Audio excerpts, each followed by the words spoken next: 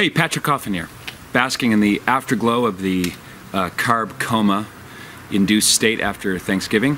I want to talk for a few minutes about apologetics for teens and the specific challenges that teens represent with regard to sharing the Catholic faith. I taught high school. I love that age. I have two teenage daughters myself, and I understand that teens come with certain challenges that they're not insurmountable, but they're important things to keep in mind when you're sharing the faith with our teenage brethren. This is the era that C.S. Lewis called the dark ages of every human life. And the first thing I want to mention is that teens have what my late dad, Jack, called the three I's. They feel that they're invincible, infallible, and immortal. They look at their life as a series of unlimited meadows, just the, sky's the limit, which is great. It enables young people to dream big. On the other hand, they live as though tomorrow's owed to them. And sometimes it takes a crisis or a trial or a knock in life to dislodge or to kind of shatter the image of the three I's. But sometimes God's grace can work sovereignly, as we know. There are a lot of teenage saints. Think about St. Maria Goretti, who was 11 years old. So bring to mind an 11-year-old you know.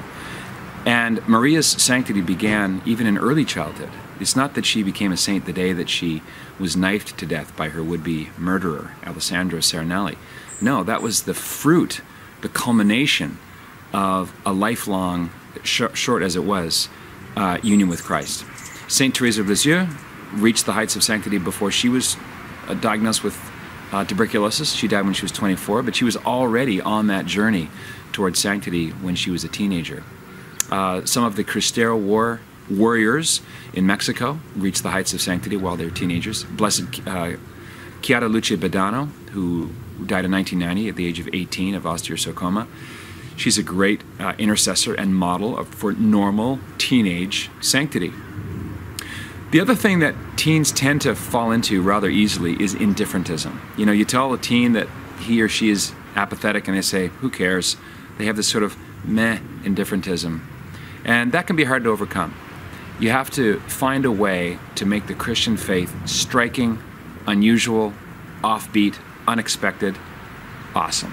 Teens love awesome. The whole concept is resonates with most teens, in my experience.